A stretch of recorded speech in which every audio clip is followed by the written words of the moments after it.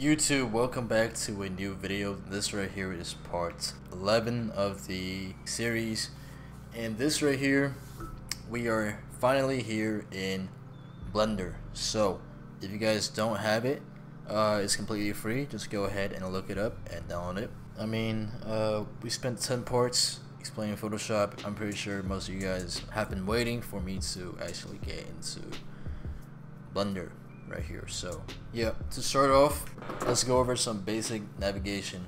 Alright, now on your mouse, on your scroll wheel, you want to click down, and using that you can rotate around your scene. Alright, and while doing that, if you hold shift, now you can pan around your scene, and just using the scroll wheel you can zoom in and out just like that. So that's the basic navigation. We have a cube right here. This right here is the default scene. So up here you see your camera, the cube, and you have the light. Right, so light, and over here this is the mode we're in right now. This is mainly used to model. The second one is called material preview mode. Uses when you are texturing. The third one is rendering. So this one has the lighting enabled and stuff like that. So this one is wireframe, and this one is basically the wireframe mode, which is also used for modeling. So let's go into render mode right here, and I'm just gonna walk you guys through some basic settings. So we have a light object already right here. Alright, so let's go into our render properties. This button right here. The render engine we're using is called Eevee. Most people use Cycles.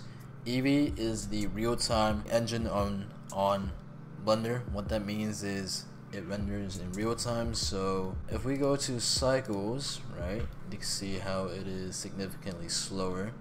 Cycles is used for much more in detail renders, and Eevee is used for stuff like animations, super quick renders and results. So let's turn on some basic settings right here. We got ambient occlusion, we got bloom, and screen space reflections. Turn these three on. Now let's add a floor. So let's hit Shift A. Let's go to mesh right here, and you want to hit plane. Alright, this is gonna add a plane to our scene. So you want to hit G on your keyboard, and you also want to hit Z. And what this does is it basically locks the movement to the Z axis right here. So, and now we're gonna hit S on our keyboard, and this will activate scaling. So we're gonna scale this all the way up, as you can see. Alright, so here we are. We have our cube and a plane. Right, we have our shadow. So in ambient occlusion right here, let's go ahead and let's increase the distance and the factor to 1.3. Now let's add some color to our cube. Let's click on our cube, and let's go to material properties right here. Click on base color.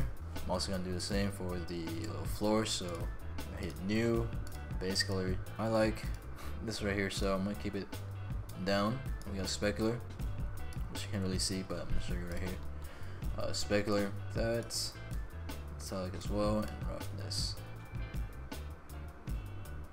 Go. As you can see, this is Eevee. It is super quick. We change over to Cycles. You can see it is much slower, but the quality is significantly higher. So this is part 1.